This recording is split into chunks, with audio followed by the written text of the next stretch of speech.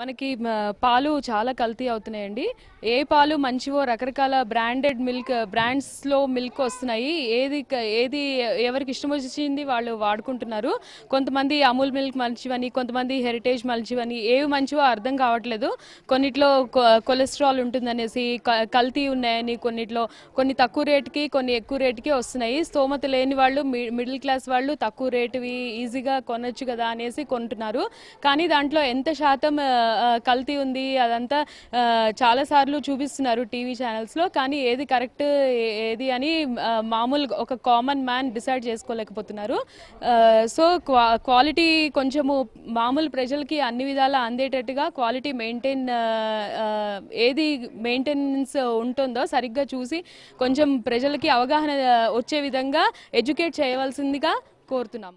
మా దగ్గరకు వచ్చేటప్పటికి మేము అన్ని కల్తీవి అవన్నీ తినటంతో కాళ్ళ నొప్పులు, అసలు ప్రతి మంత్ హాస్పిటల్కి పోయే వాళ్ళే కానీ పోని వాళ్ళని లేనే లేదు. అసలు ఎందుకు అని అర్థం కావట్లేదు. చూస్తే ఇవన్నీ కల్తీలు.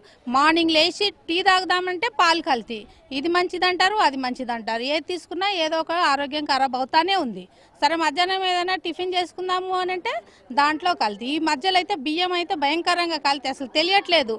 మామూలుగా ఎవరికి తెలుస్తుంది, అట్లాగే వండుకుంటాము అట్లాగే తింటాము. తర్వాత చూస్తే ఏముంది, హెల్త్ పాడవుతుంది. డాక్టర్ దగ్గర పోతే ఇవి వాడంటే అవి వాడండి, ఒక దానికోసం వాడితే ఇంకో దానికి వస్తుంటాయి రోగాలు. కాబట్టి ఇవేమైనా మీరు జాగ్రత్తగా